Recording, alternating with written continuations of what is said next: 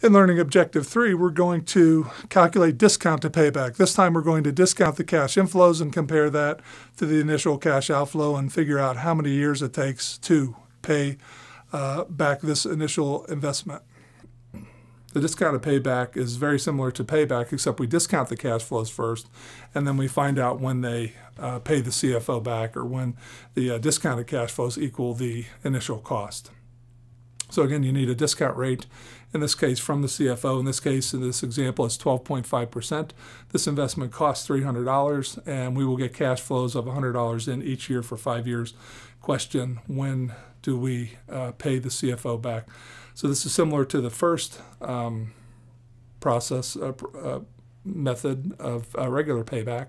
And we can see we pay her back in this case in 3 years very quickly. But the question is, if we discount each of those cash flows, we know it's going to take a little bit longer.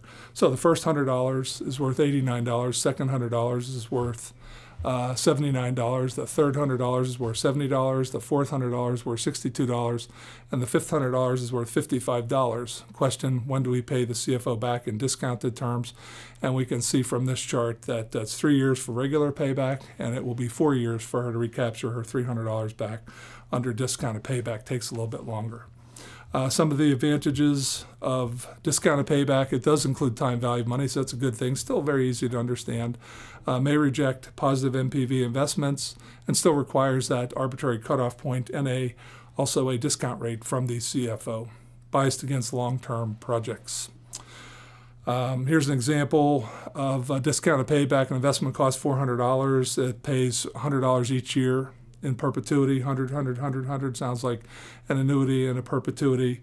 Discount rate 20%. When is the CFO paid back on an ordinary basis and on a discounted basis? So certainly ordinary payback is very simple, 4 years.